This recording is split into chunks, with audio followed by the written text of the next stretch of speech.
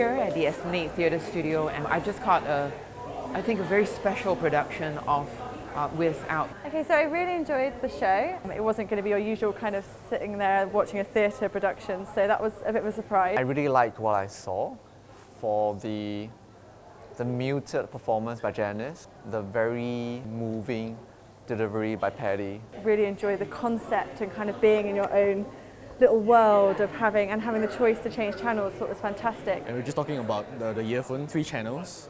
So it's either the Paddy archives or the modern take, or a bit of both. So I found myself listening once a while to having 2 dialogues at the same time.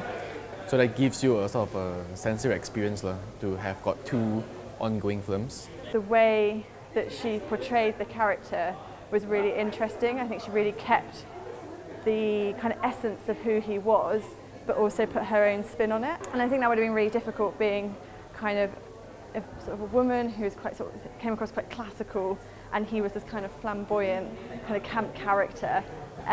But she just merged it really well. I think they really sensitively touched on all the issues. This production, I was really intrigued by how Loo Zihan was actually going to adapt this piece, and I'm completely overwhelmed by how powerful and how relevant that, I think through the hands of an incredibly talented director like Zihan, with an equally marvelously talented performer as Janice. Yeah, I think everybody who went there today sort of learnt a lot about Paddy, and it was so lovely to see this in Asia and to see this in Singapore and have the arts and have openness.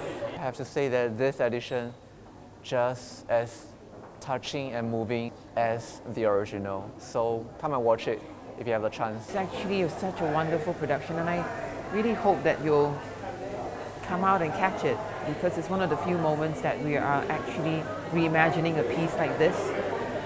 Such a special moment in Singapore theatre. So yes, it's now playing at the Esplanade Theatre Studios. Come and catch it before its very limited run finishes.